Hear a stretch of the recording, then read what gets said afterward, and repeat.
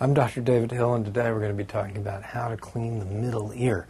Now, I think people who are asking this question may want to look at the anatomy of the ear, because there are parts of the ear that you can clean and there are parts you really can't. So let's look at our ear model.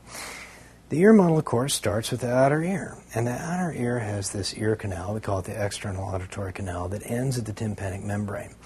That's as far as any cleaning can really happen. And the good news is this external auditory canal is really self-cleaning.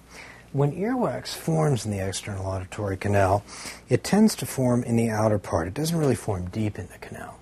And this skin tends to grow outward. It almost forms a little conveyor belt. It moves wax and whatever dirt the wax accumulates out regularly. That's why you don't always have a blocked up ear full of wax, because the wax is always coming out of the ear. So really, other than using a washcloth and soap in the bath or the shower, you don't need to do anything at all.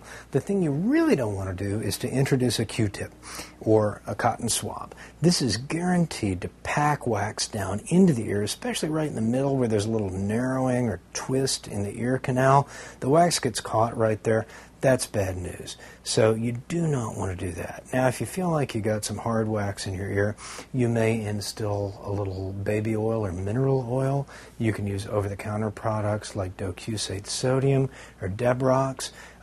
You can even use a mixture of acetic acid, which is white vinegar, and alcohol, 1-to-1, to try and help flush that out. But you never want to introduce fluid forcibly into the outer ear, because if there's a hole in this eardrum, and more people have that hole than might think, you can introduce infected fluid into the middle ear and cause an infection. Now, the middle ear is a sealed chamber. It starts on the other side of the eardrum here and holds the bones that carry sound signals from the eardrum to the nerves. The only way to drain it is through the eustachian tube that goes down into the nose. And usually this tube does a great job of carrying fluid out of the ear and into the nose where it can drain. Sometimes when somebody gets a cold or bad allergies or a sinus infection, this tube, the eustachian tube, can get clogged up and fluid may collect in the middle ear and even get infected, causing an acute otitis media. In older children, often antibiotics are not needed for these infections unless they're severe or complicated. They're going to go away on their own in almost all cases. In younger children, younger than age 2, sometimes antibiotics help with that. Medicines that treat allergies, like nasal sprays such as fluticasone or mometasone or betamethasone, may all be helpful there in terms of opening this up and helping it drain. Decongestants haven't really shown much utility here, and in fact we don't recommend them anymore for children under age 6.